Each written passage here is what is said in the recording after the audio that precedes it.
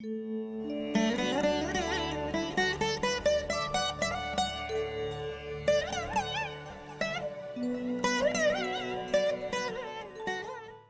K. ஐந்தாவது இறுதி கேள்வி. ஐந்தாம் அதிபதி 10ல் நின்றால் பெருங்கேந்திரம் என்று கணக்கிடுவதா அல்லது பாவத் பாவகத்தில் 5ற்கு 6ல் நிற்பதாக எடுத்துக்கொள்வதா? குறிப்பாக பாவத் பாவகம் சஷ்டாஷ்டகமாக அமைந்து அது லக்ன பெருங்கேந்திரமாகவோ பெருங்கோணமாகவோ அமைந்தால் பலன் எவ்வாறு அறிவது? தான் பிகினருக்கு வர்ற எல்லா விதமான சந்தேகங்கள் தான். போக போக போக போக தான் நான் ஒரு 4 வீடியோ பேசுகிறேன். ஒரு முறை எழுதியிருந்தேன் சாயாகிரகங்களின் சூட்சும நிலைகளில் தான். என்னுடைய அப்போ 2011 எழுதியிருந்தேன். அப்போ 30 வருட அனுபவம்னு சொல்லியிருந்தேன். இப்போ 40 வருட அனுபவம்னு சொல்கிறேன். ஒருத்தர் என்னை ஆப்போஸ் பண்ணி கேட்டிருந்தார். குரு வலுத்தா ஆன்மீகம், குரு கெட்டு போனால் ஆன்மீகம் கிடையாதுன்றீங்க, நான் மிகச்சிறந்த ஆன்மீகவாதியாக இருக்கிறேன் அப்படின்னு சொல்லி கேட்டிருந்தார். அதுக்கு ஒரு பதில் ஒன்று கொடுத்துருந்தேன் அப்போவே. அதாவது என்னுடைய 30 வருட அனுபவத்தை 3 நிமிடம் என்னிடம் நீங்கள் தொலைபேசியில் பேசுவதாலோ அல்லது ஒரு 3 பக்கம் நான் எழுதுவதை படிப்பதாலோ உங்களுக்கு வந்துடாது அப்படின்னு கொடுத்துருந்தேன். அந்த அமைப்பை தான் இங்கேயும் சொல்லுவேன். நான் என்ன சொல்லுவேன்னா, படியுங்கள், திரும்ப திரும்ப படியுங்கள், அனுபவத்தை இது பெற்றுக்கொள்ளுங்கள், திரும்ப திரும்ப பல ஜாதகங்களை பாருங்கள். அப்படி பார்க்கும்போது தான் உங்களுக்கு நான் சொல்லுவது மனதில் நிறுத்தும், மனம் ஏற்றுக்கொள்ளும், புத்தியும் ஒரு இடத்துல கொண்டு எங்கேயாவது இடத்துல போய் ஸ்டோர் பண்ணி வச்சுக்கும். பார்க்கின்ற ஜாதகங்கள் ஏற ஏற ஏற ஏற அனுபவம் ஏற ஏற ஏற என்னை போன்றவர்கள் அல்லது என் போன்றவர்களுடைய இதை படிக்க படிக்க கேட்க கேட்க அங்கெங்கே மூளை கொண்டு போய் அந்தந்த ஏதாவது ஒரு நியூரானில், ஏதாவது பில்லியன் கணக்கில் இருக்கிற நியூரானில் எங்கேயாவது கொண்டு போய் ஒரு இடத்துல ஸ்டோர் பண்ணி வச்சுக்கிட்டு பலன் அறியும் போது இந்த அனுபவத்தை கருத்தில் கொண்டு எங்கேயாவது ஒரு இடத்துல இருந்து அப்படியே இறக்கி சூட்டபிளான வேலை உங்களுக்கு கொண்டு வந்து கொடுக்கும். இதுதான் உண்மை. அந்த அமைப்பின்படி ஒரு 3 மாதத்துக்குள்ளேயே எல்லாத்தையும் தெரிஞ்சணும்னு நினச்சிடாதீங்க. இது விளையாட்டு விஷயம் இல்லை.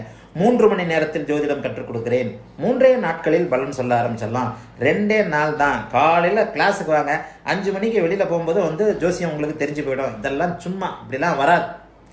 வருஷ கணக்கில் உண்மையிலேயே கமர்ஷியல் ஜோசியராக இருந்துக்கிட்டு 10 வருஷம் 15 வருஷம் ஜோசியர்னு சொல்லுவார். அவருக்கே ஜோசியம் தெரியாது, சும்மா ஏதோ ஓட்டிக்கிட்டு இருப்பார். ஜோதிடம் என்பது ஒரு மாபெரும் கடல். இந்த மாபெரும் கடலில் நீங்கள் முத்து குளிக்கணும் அப்படின்னு சொன்னாலே அது அனுபவம் பார்க்க பார்க்க பார்க்க பார்க்க பார்க்க பார்க்க பலன் அறிய அறிய அறிய ஜாதகங்களை பார்க்க பார்க்க நடைமுறையில் ஒத்துப்போக என்னை போன்றவர்களுடைய புத்தகங்களை படிக்க. இதில் வேறு என்ன தெரியுமா, வேண்டாத புத்தகங்கள்லாம் படித்து முதல் டைவர்ட் ஆகி போயிடுவீங்க. 5ல் சூரியன் இருந்தால், 10ல் குரு இருந்தால், இதில் இருந்தால், இந்த மாதிரியான இது விஷயங்கள் சில உங்களையே திசை மாற்றி விடுகின்ற விஷயங்களில் தான் முதல்ல மனம் போகும். ஏன்னால் அது எளிமையாக இருக்கும். நான் சொல்கிறது கஷ்டமாக இருக்கும். நான் சொல்கிறத மண்டையில் தேக்கிறதுக்கே புரியாது. என்னையா இருந்தாலும் சுபத்துவம்ன்றான், பாபத்துவம்ன்றான், அந்த டிகிரின்றான், இந்த டிகிரின்றான், சொன்னதே திருப்பி திருப்பி சொல்கிறான். என்ன இது ஒன்றுமே புரிய மாட்டேங்குது, ஏமாத்துறானா, இப்படிலாம் போகும். எளிமையாக இருக்கின்ற விஷயங்களை மனம் ஏற்றுக்கொண்டாலும் அந்த எளிமை உங்களை வேறு எங்கேயோ டைவர்ட் பண்ணி கொண்டு போயிடும். 5ல் சூரியன் இருந்தால் அவனுக்கு பிள்ளை இல்லை, இப்போ இது இல்லை. 7ல் சூரியன் இருந்தால், 7ல் சூரியன் செவ்வாய் சேர்ந்திருந்தால் அமங்கலை, இது இல்லை. இது எல்லாமே டைவர்ஷனுக்கு கொண்டு போகின்ற சில விஷயங்கள். நான் சொல்லுவது என்னுடைய அனுபவத்தில் நான் ஆழமாக அறிந்தவைகளை என்னால் கூடுமானவரை நான் எளிமையாக சொல்லுகிறேன். அந்த எளிமையாக சொல்கிறது உங்களுக்கு கொஞ்சம் பிடிக்கிறதுனால திருப்ப திருப்ப திருப்ப உங்களுக்கு எல்லாமே தெரிஞ்சிட்ட ஒரு ஃபீல். சில பேருக்கு என்ன தெரியுமா, 3 மாதம் என்னுடைய வீடியோ பார்த்தா போகிறோம், உங்களுக்கே ஜோசியம் வந்துருச்சுன்னா நீங்களே ஒரு முடிவு கட்டிடுவீங்க. அதான் இப்போ அப்படியும் நான் பார்க்குறேன். உண்மையும் கூட ப்ரீமியம் கமெண்ட்லாம் பார்க்குறேனே. நான் இப்போது ஜோதிடத்தில் ஓரளவு அனுபவம் ஆகிவிட்டேன். எவ்வளோ நாளில் 3 மாதம் ப்ரீமியம் வீடியோ பார்த்துட்டு உடனே உங்களுக்கு அதைத்தான் மறுபடியும் நான் சொல்லுவேன். என்னுடைய 40 ஆண்டு கால உழைப்பை என்னுடைய 40 வீடியோ மட்டும் பார்த்துட்டு நீங்கள் அனுபவிச்சிட முடியாது. நீங்கள் அதை சொல்லிட முடியாது. எந்தாவது ஒரு இடத்துல நான் ஏதாவது ஒரு இடத்துல சரியான இடத்துல சறுக்கி விழுவீர்கள். சரியான இடத்துல நிச்சயமாக ஒரு பலன் அறியும் போது எதிர்மறையான பலன் அறிந்து சறுக்கி விழுவீர்கள். ஆகவே ஜோதிடம் என்பது நானே சொல்லிக் கொடுத்தாலும் என்னுடைய அத்தனை விஷயங்களையும் உங்கள் மூளையில் நேரடியாக இறக்கினாலும் மெதுவாக வருவது, அனுபவத்தால் வருவது, பார்க்க பார்க்க வருவது, அனுபவித்து வருவது அப்படிங்கிறது தான் ஜோதிடம். இந்த அமைப்பில் 5ஆம் அதிபதி 10ல் நின்றால் பெருங்கேந்திரம் என்று கணக்கிடுவதா அல்லது பாவகத்தில் 5க்கு 6ல் நிற்பதாக எடுத்துக்கொள்வது? 2ம் தான். எதை எங்கே முதல்ல வைக்கிறது அதுதான் உங்களோடது. 2ம் தான். 5ஆம் அதிபதி 10ல் இருக்கிறாரு. அப்போ இதை எப்படி எடுக்கிறது? கோணாதிபதி கேந்திரத்தில் இருப்பதும் கேந்திராதிபதி கோணத்தில் இருப்பதும் யோகம். கேந்திர கோணாதிபதிகள் இந்த 2ல் எங்கேயாவது ஒரு இடத்துல சேர்ந்து இருப்பது யோகம். இப்போ இந்த கேந்திர கோணாதிபதிகளில் கோணாதிபதி கோணத்திலேயே இருப்பது யோகம், கேந்திராதிபதி கேந்திரத்திலே இருக்கிறது யோகம். இப்போ 2 பேரும் மாறி மாறி சேரும்போது எந்த கேந்திராதிபதி எந்த இடத்துல, நேற்று கூட ஏதோ ஒரு யூடியூப் வீடியோவில் கூட சொன்னேன், அதாவது கடகலக்கணத்திற்கு 5 குடையவர், கடகலக்கணத்திற்கு 5 குடையவர் செவ்வாயாகி அந்த செவ்வாய் 5ஆம் இடத்தில் இருந்தால் நல்லதில்லை. அதே அவர் தன்னுடைய 5ஆம் வீட்டிற்கு 6இல் மறைந்து, அதைத்தானே இப்போ கேள்வியை கேட்குறீங்க. நான் சொன்ன பதிலை தான் கேள்வியை கேட்டுக்கிட்டு இருக்கிறீங்க. கடக லக்னத்திற்கு 5ஆம் அதிபதி செவ்வாய் 5ஆம் வீட்டிலேயே இருந்தால் நல்ல பலனை தரமாட்டார். சுபத்துவமாக இருந்தால் அதனுடைய பலன் மாறும். சுபத்துவமாக இல்லாமல் வெறுமன 5ஆம் வீட்டில் தனியாக வேற எந்த தொடர்பும் இல்லாமல் இருந்தால் அந்த 5ஆம் வீடு கெடும். 5ஆம் வீட்டை கெடுப்பார். அந்த செவ்வாய் தசை நல்ல பலன்களை செய்யாது. அதற்கு பதிலாக பாவகத்தின்படி ஒரு பாவி, இயற்கை பாவி கோணத்திற்கு அதிபதியாகி அங்கேயே இருந்தால் அந்த தோஷ நிவர்த்தி, அந்த விதி விலக்கு என்னன்னு கேட்டால் அந்த பாவகத்திற்கு 6இல் மறைந்து கேந்திரம். ஏன்னா பாவர்கள் கேந்திரங்களில் பலம் பெற வேண்டும், சுபர்கள் கோணங்களில் பலம் பெற வேண்டும் அப்படிங்கிறது மூல விதி. இதில் இந்த 5, 9 குடையவர் மிஞ்சு பாபரானாலும் மிஞ்சு சுபரானாலும் இந்த இதெல்லாம் நம்பாதீங்க. இந்த புலிப்பாணி பாடல், அந்த பாடல், இந்த பாடலாம் நம்பினீங்கன்னா ஜோசியம் வராது. முதல்ல புலிப்பாணி பாடல், அந்த பாடல், இந்த பாடல், எல்லா பாடலையும் தூக்கி என்னை பின்பற்றுகிறவர்கள். இந்த புலிப்பாணி பாடலில் சொல்லியிருக்கேன், 5, 9 குடையவர்கள் மிஞ்சு சுபரானாலும் பாபரானாலும் அந்த கொஞ்சம் பலன் தருவார், இந்த தலன் தருவார், தஞ்சம் பஞ்சம் இதெல்லாம் தூக்கி குப்பையில் போடுங்க. அப்போ தான் ஜோசியம், ஒழுங்கான ஜோசியம் வரும். அனுபவித்து ஆழ்ந்து எத்தனை ஜாதகம் காட்டணும். உதாரணமாக எத்தனையோ ஜாதகங்களை கம்ப்ளீட்டாக பண்ணிவிட்டு அதற்கப்புறம் தான் வந்து இந்த விதிகள்லாம் நான் சொல்கிறேன். எந்த ஒரு நிலையிலும் பாவர்கள் கோணத்திற்கு அதிபதி ஆகக்கூடாது. ஆனால் பாரம்பரிய ஜோதிடத்தில் இந்த ஒரு 4 நாளைக்கு முன்னாடி அந்த மதுரையிலேருந்து அவர் எங்கூட சண்டைப்பட்டார். 9ஆம் இடத்துல சனி இருந்தால் மிகப்பெரிய யோகம்.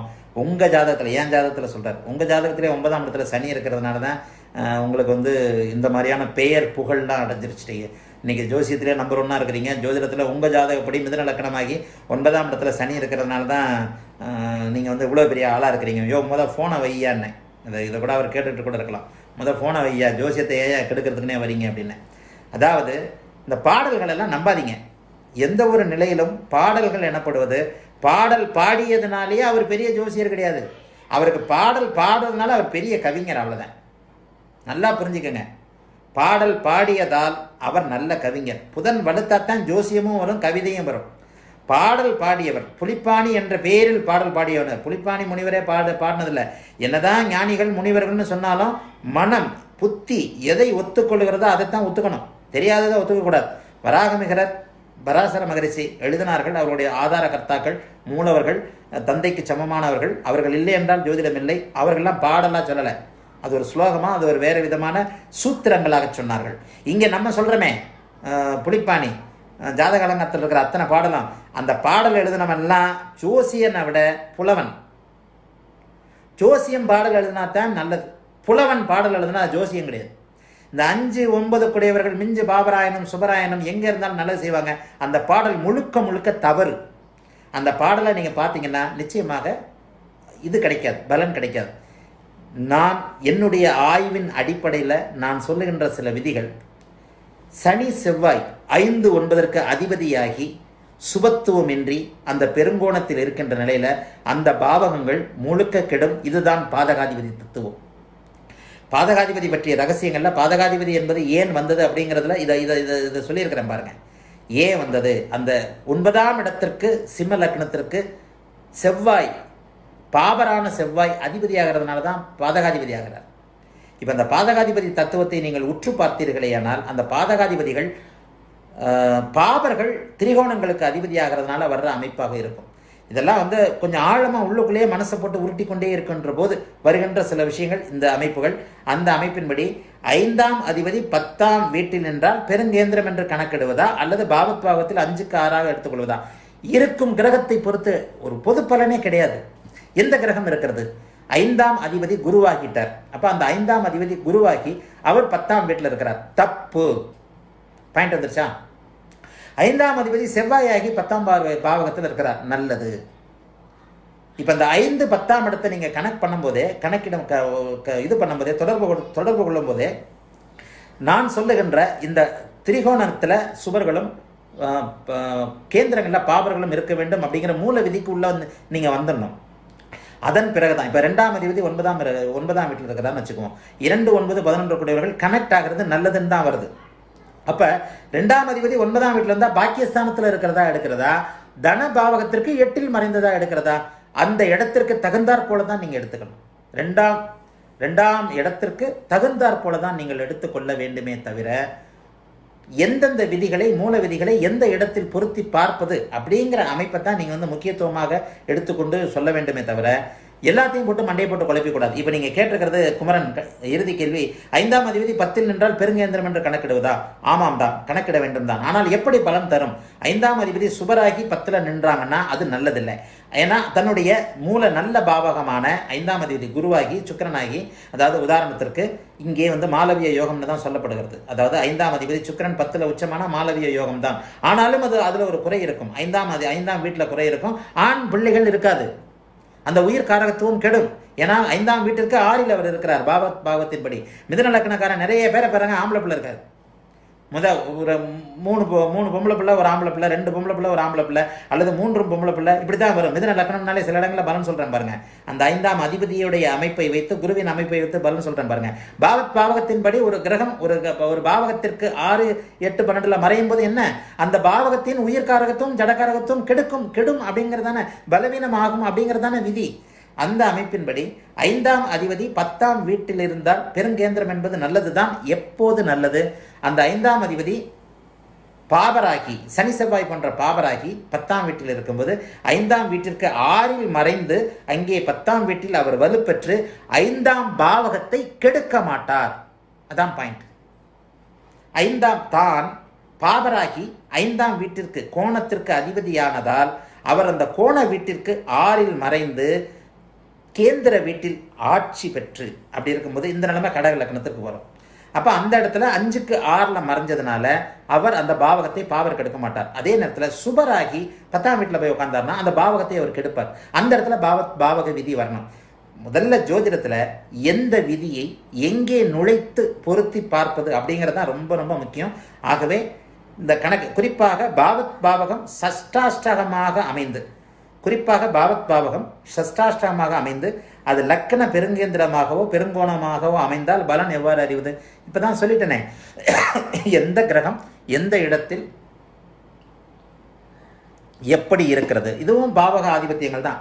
கேள்வியை சுருக்கமாக அப்படியே படப்படப்படன்னு கையில் ஸ்மார்ட் ஃபோன் இருக்குது அப்படின்ட்டு கேள்வியை இப்போல்லாம் கையில் டைப் பண்ணுறதே இல்லை, எல்லாம் வாயில் பேசி தானே இது பண்ணிடுறோம். கூகுள் டிரான்ஸ்லேட்டர் வந்ததுலேருந்து, கூகுள் டாக் வந்ததுலேருந்து தமிழ் அடிக்கிறதுக்கும் ரொம்ப இது கிடையாது. அதனால நம்ம கேள்வியை இது பண்ணிடுறோம். இப்போது நான் பதில் கொடுக்கும்போது குமரன் உங்களுக்கே கொஞ்சம் அந்த பதிலை கேட்கும்போது கொஞ்சம் வெக்கமாக இருக்கும். நம்ம ஒரு 2 வரியில் கேள்வி கேட்டுட்டோம், ஐயா எவ்வளோ பதில் கொடுக்குறாங்க அப்படின்ட்டு. ஏன்னா இதே மாதிரி 2 வரியில் பதில் கொடுத்துட்டு நான் போய்கிட்டே இருக்கலாம். அப்படி பதில் கொடுத்தேன்னா என் மனசாட்சி என்னை கொன்னுடும். இந்த மாதிரி ஈஸியாக சொல்லிட்டோமே, பாவம் திசை மாற்றிட்டோமே அப்படின்னு போயிடும். ஆக இதுதான் உண்மை. எந்த நிலையிலும் அந்த விதிகளை எங்கே பொருத்தி பார்ப்பது அப்படிங்கிறத தயவுசெய்து புரிஞ்சுக்கங்க. இப்போ நான் குமரன் உங்களுக்கு சொன்ன பதில்கள் உங்களுக்கு புரிஞ்சிருக்கும்னு நினைக்கிறேன். சரியா? சரி, அடுத்து சரவணன் ஜி என்ன கேட்குறீங்க? வணக்கம் குருஜி, ஒருவருடைய ஜாதகத்தில் குரு உச்சமாகி அவருடைய தசை புக்தி நடந்து கொண்டிருக்கும் பொழுது கோச்சாரத்தில் குரு நீச்சமாக இருந்தால், நல்ல கேள்வி. ஒருவருடைய ஜாதகத்தில் குரு நீச்சமாகி, சரவணன் ஜி, ஒருவருடைய ஜாதகத்தில் குரு உச்சமாகி அவருடைய தசை புக்தி நடந்து கொண்டிருக்கும் பொழுது கோச்சாரத்தில் குரு நீச்சமாக இருந்தால் எப்படி பலன் சொல்ல வேண்டும்? கோச்சார கிரக நிலைகளை ஜாதகத்தில் பொருத்தி பார்த்து பலன் சொல்வது எப்படி? அருமையான கேள்வி. ஏன்னா நிறைய பேர் கோச்சாரமே இல்லைன்னு ஒரு கோஷ்டி சொல்லிக்கிட்டு இருக்கு. கோச்சாரமே இல்லை, கோச்சாரத்தை எடுக்கவே கூடாது, பிறந்த ஜாதகத்திலேயே அனைத்தும் ஃபிக்ஸ் ஆயிடுச்சு. உண்மை, பிறந்த ஜாதகத்தில் அனைத்துமே ஃபிக்ஸ் ஆயிடுச்சு, கோச்சாரம் என்பதே இல்லவே இல்லை அப்படின்னு ஒரு ஒரு ஒரு ஒரு ஒரு கோஷ்டி சொல்லிக்கிட்டு இருக்கு. அந்த கோஷ்டிக்குமான பதிலாகவும் இதை சொல்லிடுறேன். பிறந்த ஜாதகம் என்பதே அந்த மனிதன் பிறந்தபோது அன்று இருந்த அந்த வினாடியில் அந்த நிமிடத்தில் இருந்த கோச்சார நிலை பிறந்த ஜாதகம் என்பது. வேதிக் அஸ்ட்ராலஜி பொதுவான எல்லா அஸ்ட்ராலஜின்றதே முரண்னு சொல்லிட்டேன். இதுக்கு முன்னாடி ஒரு சொன்னேன் இல்லையா, முரண்பாடுகள். 2 வேறு வேறு நிலைகளை பொருத்தி பார்த்து சொல்வது தான், அந்த 2 வேறு வேறு நிலைகளின் தளத்தில் இயங்குவது தான் அஸ்ட்ராலஜின்னு சொல்லிட்டேன். இந்த பக்கம் பாருங்க, 2 எல்லாமே 2 வாழ்க்கையில் எல்லாமே 2 முரண், நேர் ஆப்போசிட் ஆனது. ஆண் பெண், மேல் ஃபீமேல், இது எல்லாமே இப்படி தான் வரும். ஆக அந்த நிலைமைக்கு அஸ்ட்ராலஜியும் விதிவிலக்கு இல்லை. அதன் அடிப்படையில் நீங்கள் நேரடியாக கோச்சாரத்தை தவிர்த்து பிறந்த ஜாதகத்தை மட்டும் வைத்துக்கொண்டு பலன் அறிய முடியும் என்று சொன்னால் நீங்கள் ஒரு முட்டாள். உங்களுக்கு உண்மையிலே ஜோசியம் தெரியல. அதற்கு காரணம் உங்களுடைய ஜாதக வலு. உங்க ஜாதகம் அவ்வளவுதான். உங்க ஜாதகத்தில் புதன், நான் அடிக்கடி சொல்றேனே, எவர் ஒருவருடைய ஜாதகத்தில், உங்க ஜாதகத்தில் புதன் எத்தகைய வலுவில் இருக்கிறாரோ அத்தகைய வலுவிற்கேற்றாற் போல ஜோதிடம் உங்களுக்கு புரிவதற்கு அனுமதிக்கப்படும். அவ்வளவுதான். நீங்கள் புதன் இதுவும் கர்மா அமைப்பில் தான் அமைஞ்சிருது. இயல்பாகவே ஒருவர் புத்திசாலியாக இருக்கிறதும், ஒருவர் அடிமுட்டாளாக இருக்கிறதும், ஒருவர் பிறவி மேதையாக இருக்கிறதும், ஒருவர் கற்றுக்கொண்டு உயர்வு நிலைக்கு போகிறதும் அவர்களுடைய கர்மாவின் அடிப்படையில் தான். நீங்கள் உங்கள் ஜாதகத்தில் புதன் எத்தகைய, இது அடிக்கடி நான் சொல்லுவேன், ஒரு செமினார் போனாலே இந்த அரங்கில் இருக்கின்ற அத்தனை பேரும் புதன் வலுவாக இருப்பதால் தான் இந்த ஞாயிற்றுக்கிழமையை தொலைத்து விட்டு என்னுடைய பேச்சை கேட்க கூடியிருக்கிறீர்கள் அப்படின்னு சொல்லுவேன். அதுதான் உண்மையும் கூட. ஆகவே உங்கள் ஜாதகத்தில் புதன் எத்தகைய நிலையில் இருக்கிறார் அப்படிங்கிறத வைத்து தான் உங்களுக்கு ஜோதிட சூட்சுமங்கள் தெரிய அனுமதிக்கப்படுகின்றன. அவர் எத்தகைய ஒரு ஜோதிடராக இருந்தாலும் சரி, அதுவே மிகப்பெரிய உண்மை. இதை தாண்டி பரம்பொருள் அனுமதித்த ஒரு விஷயத்தை தாண்டி நீங்கள் குட்டி கர்ணம் இல்லை, மலையிலேருந்து தலைகளை டைவடிச்சா கூட உங்களுக்கு தெரிய அனுமதிக்கப்படாது. ஏன்னா உங்கள் கர்மாவின் படி நீங்கள் இவ்வளோதான், உங்கள் கெப்பாசிட்டி இவ்வளோதான். அதுக்கு மேலே உங்கள் கெப்பாசிட்டிக்கு மேலே உங்களால் போகவே முடியாது. திருப்பி நீங்கள் என்ன பண்ணிட்டு இருப்பீங்க, அந்த கோச்சாரம் போய் அந்த கோச்சார விஷயங்கள் அதுக்குள்ளேயே தான் சுற்றி சுழன்று உழன்று கொண்டிருப்பீர்களே தவிர ஜோதிட சூட்சுமங்களை அறியும் ஆற்றல், அறியும் தகுதி உங்களுக்கு மரணம் வரை கிடைக்கவே வரவே வராது. இந்த அமைப்பின்படி நீங்கள் என்ன கேட்குறீங்க, நான் அடிக்கடி சொல்லியிருக்கிறேன், இந்த கோச்சாரத்தை எப்படி இணைச்சு பலன் சொல்கிறதுன்னு கேட்குறீங்க.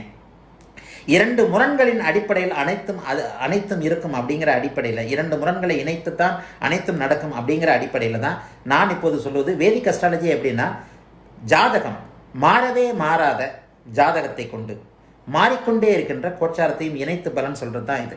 அதாவது உங்களுடைய பிறப்பு ஜாதகம் என்பது நீங்கள் பிறந்த போது வானில் இருந்த கோச்சார கிரக நிலை, அதை அப்படியே ஃபிக்ஸ் பண்ணுறோம். அது மாறவே மாறாதது. இந்த வினாடி, இந்த மணி, இந்த நாள், இந்த மணி, இந்த வினாடியில் ஒரு மனிதன் பிறக்கிறான். அந்த மனிதனுடைய பிறக்கிற அமைப்பை அப்படியே நிறுத்தி வைக்கிறோம். அந்த ஜாதகத்தை கிரகங்களை கட்டங்களுக்குள்ள அடைக்கிறோம்னுவோம். அன்றைக்கு இருந்த நிலைமையை ஒரு ஃப்ரீஸ் பண்ணி, ஒரு ஃபோட்டோ மாதிரி அப்படியே ஃப்ரீஸ் பண்ணிடுறோம். அந்த ஃப்ரீஸ் பண்ணதோட அதிலிருந்து அவனுடைய தசாபக்தி அமைப்புகளின் மூலமாக அந்த கட்டங்களின் கிரகங்கள் அமைந்த நிலையில் இந்த பிறந்த நொடியில் அந்த மனிதன் எத்தகைய நிலையில் இருந்தார் அப்படிங்கிறத வச்சு ஃபிக்ஸ் பண்ணி ஃப்ரீஸ் பண்ணி அதை பிறந்த ஜாதகம்னு ஒரு ஹோரோஸ்கோப்பாக போட்டு அதன் பிறகு சந்திரன் நின்ற நட்சத்திரத்தின் அடிப்படையில் அமைகின்ற தசாபக்தி வருடங்களை கணக்கிட்டு அவனுடைய வாழ்க்கை இப்படி இருக்கும்னு சொல்கிறது பிறந்த ஜாதக ஜோதிடம். இதில் பலன் அறிகிறதுக்கு கோச்சாரம் மிக மிக முக்கியம். அதாவது இந்த ஜாதகம் மாறாதது, பிறந்த கோச்சாரம் வினாடிக்கு வினாடி மாறிக்கொண்டே இருக்கிறது. சந்திரன் 2.25 நாளுக்கு ஒரு முறை மாறுறாரு. ஒவ்வொரு கிரகங்களும் வானில் தன்னுடைய பாதையில் போய்கொண்டே இருக்கின்றன. ஆகவே கிரகங்களினுடைய இயக்கங்கள் அனைத்தும் பிரபஞ்சமே இயங்கிக் கொண்டிருக்கின்றது அப்படிங்கிற அடிப்படையில் இந்த நிமிடத்தில் ஒவ்வொரு க்ஷணத்திலையும் நம்ம மாறிக்கொண்டே இருக்கிறோம். அந்த அடிப்படையில் கோச்சாரம் மாறிக்கொண்டே இருப்பது, பிறந்த ஜாதகம் மாறவே மாறாதது.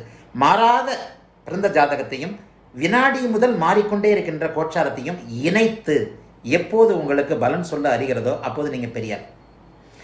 ஆட்டோமேட்டிக்காகவே ஒருத்தர் பலன் கேட்க வரும்போது ஆட்டோமேட்டிக்காகவே கோச்சாரத்தில் இன்றைய நிலை சரி மிக மிக துல்லியமான நிலைமைக்கு வரும்போது ரொம்ப சந்திரன் இன்றைக்கு என்ன நிலைமையில் இருக்கிறார் அளவுக்கு வந்துடணும். இன்றைக்கு கோச்சாரத்தில் வானத்தில் என்னென்ன கிரகம் எங்கே இருக்குன்றதை நம்ம ஓரளவுக்கு உணர்ந்திருப்போம். ஒரு ஜோதிடராக இருந்தால் இன்றைக்கு என்ன நட்சத்திரம்ன்ற வரைக்கும் உங்கள் மனசில் போய்கிட்டு வந்தே தீரணும்.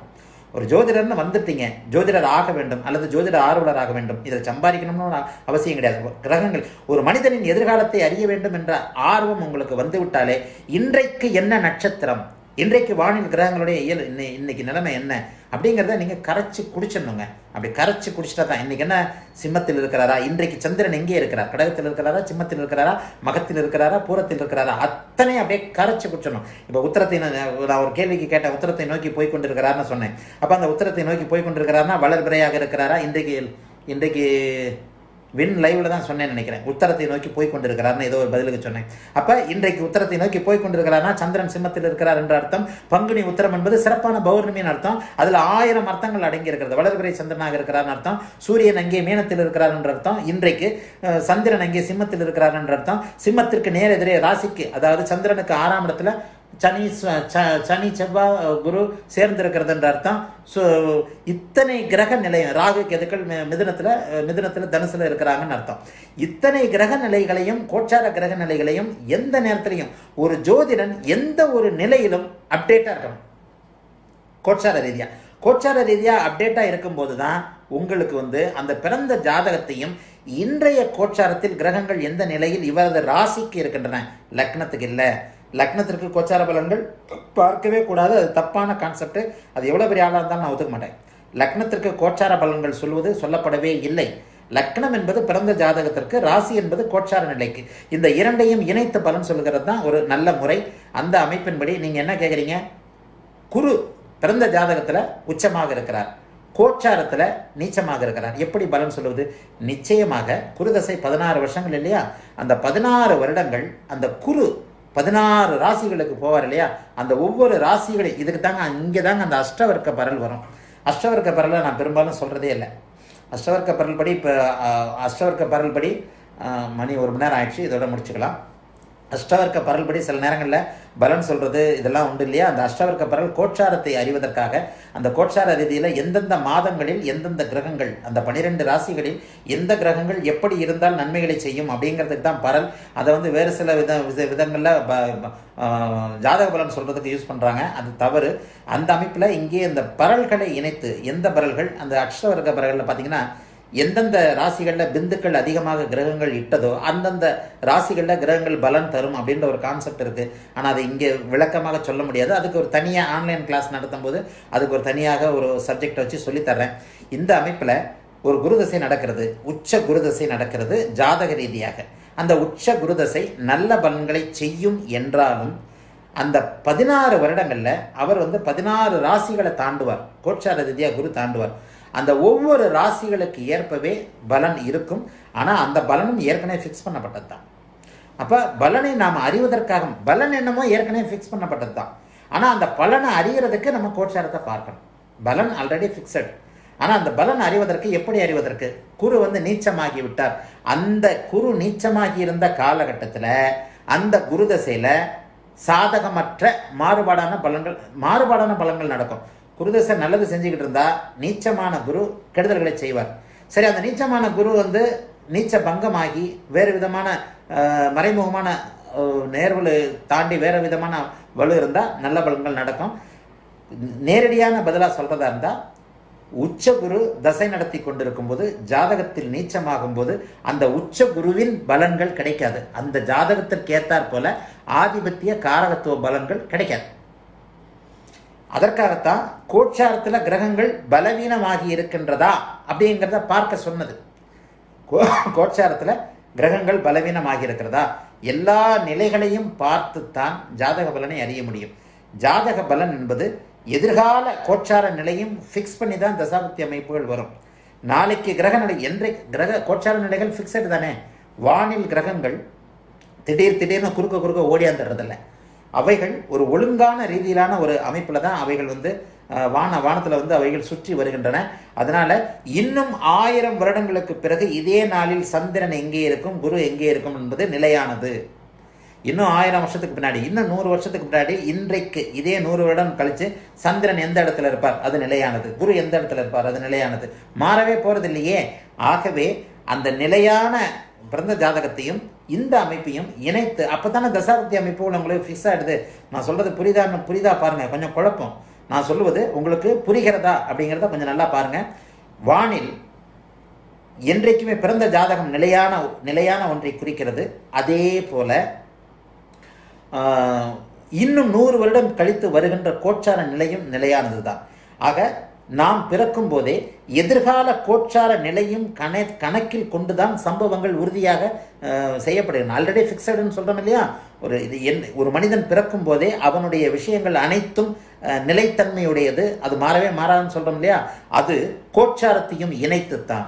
பிறந்த ஜாதகம் என்பது அன்றைய கோச்சாரம். அதை வந்து ஒரு ஃப்ரீஸ் பண்ண மாதிரி நம்ம ஜாதகமாக போடுறோம். அந்த ஜாதகத்தில் உள்ள பலன்கள் கோச்சாரத்தோடு இணைந்தவை தான். அந்த கோச்சாரம் ஃபிக்ஸடுன்றதுனால அதையும் சேர்த்து தான் பிறந்த ஜாதகத்தில் ஃபிக்ஸ் பண்ணுறோம். நீங்கள் கேட்ட கேள்விக்கு குரு உச்ச குருவாக இருந்து பிறந்த ஜாதகத்தில் தசை நடத்தினாலும் கோச்சாரத்தில் நீச்சமாகும் பொழுது மாறுபாடான பலன்களை நிச்சயமாக தருவார். அதே குரு கோச்சாரத்தில் வலுவாக இருக்கும்போது நிறைவான பலன்களை, காரக ஆதிபத்திய பலன்களை லக்னத்திற்கு ஏற்றாற் போல தருவார். அந்த லக்னத்திற்கு ஏற்றாற் போல ஆதிபத்திய காரகத்துவங்கள், குருவின் காரகத்துவங்கள் மாறாதவை. ஆனால் அந்த ஆதிபத்தியம் அந்த லக்னத்திற்கு குரு நல்லவரா கெட்டவரா என்பதை பொறுத்து அந்த அமைப்புகள் இருக்கும். சரியா? எல்லோரும் நன்றாக இருப்பீர்கள். வாழ்த்துக்கள்.